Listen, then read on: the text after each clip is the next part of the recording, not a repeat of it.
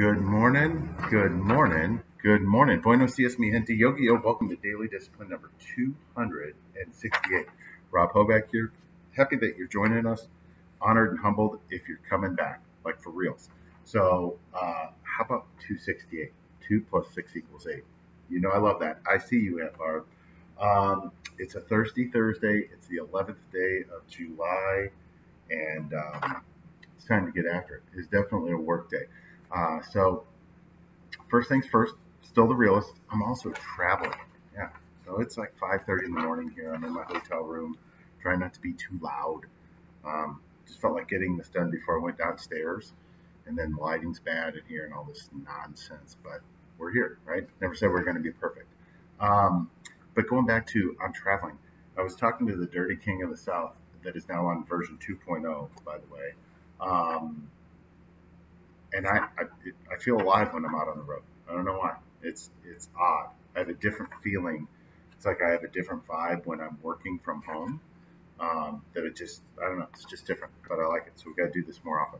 My thank yous last night with the travel and everything. I forgot that one of my favorite shows of the year was on last night. It's the ESPYs, and so many amazing stories. I didn't even watch the whole thing. So I watched most of it anyway. But a lot of things that we've talked about here, so many stories. Like Zion Williamson won the College Player of the Year.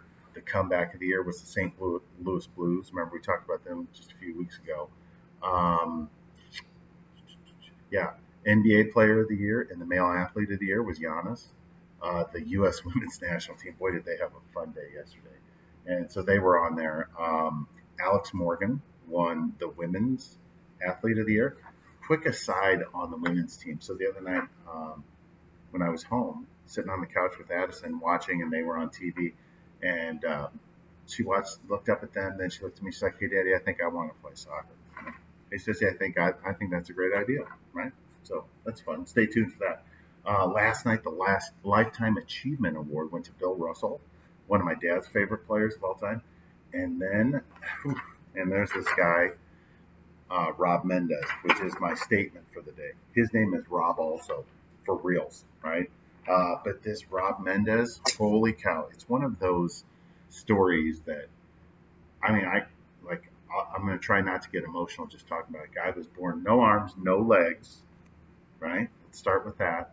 So he's in one of those wheelchairs where he moves around. I don't know how it works.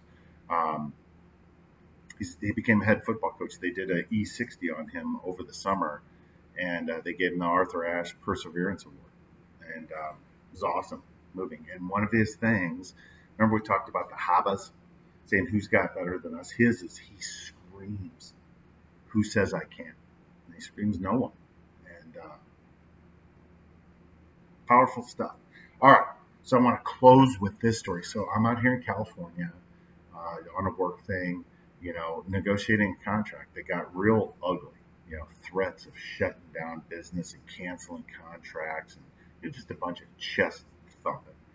And so there's about 8 or 10 of us in a room, and the VP from the client side says, "Hey, I just want to start a couple things." And he's like, "I understand that in the midst of negotiations, sometimes things can get said or things can be misconstrued. We value you guys as a partner, blah, blah, blah." And then he said it. He's like, "And I truly believe that we're better together." I'm like, "Oh my God, I think I love you." So with that, we're going to shut it down. Hands up, peace out. We're better together.